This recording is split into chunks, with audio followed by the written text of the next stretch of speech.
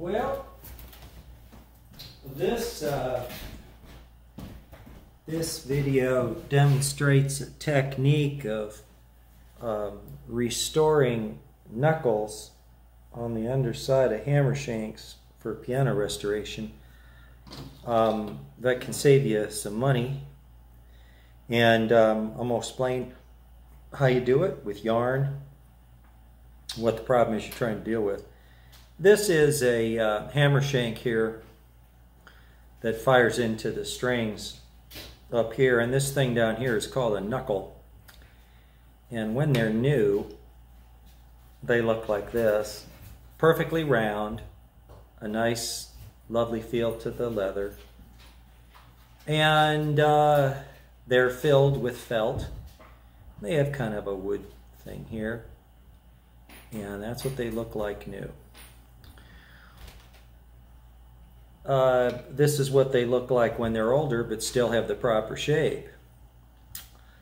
But the reason that this one has the proper shape is that it has actually had some repair done to it. So let's take a look at that repair. What you're looking to do is to have a nice smooth rounded edge on this side, the short side, so that the jack of the whipping can hit it at the correct place and slide, you know, right off it, lifting up the hammer here. And when they wear, they're going to wear right here. They'll typically be shiny, and it'll no longer have the correct shape. And so you can buy new and put them on there, but you might pay $500 for a set of those knuckles. And you can go to Walmart and buy some yarn, a wool yarn here for, or actually I got this at Joann Fabrics. They didn't have wool at Walmart. I tried there first. And you get a knitting needle. They sell them in two sizes, large and small, and usually they come together and you use the smaller. Now we're just going to put this through. Now, felt is made of wool yarn, and so if we put in fresh yarn, we can actually rebuild this section. And if you look at the structure again, it's leather around felt, so between the two, we can insert this little thing right here. Now I usually wear magnifying glasses when I'm doing this work. And I can come here and kind of find a spot right here where this can go. And I'll bring it up here where I can hit it gently with.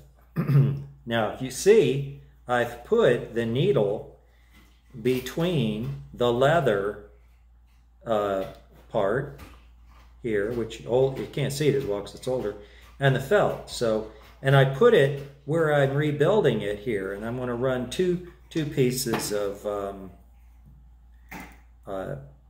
a yarn. You can use a small needle nose like this, or you can use a larger pair of pliers. You do want to take this through with this eyelet flat so that it's got the smallest profile possible as it pulls through this. Now, see, you pull it through, okay? And then you just kind of go like this.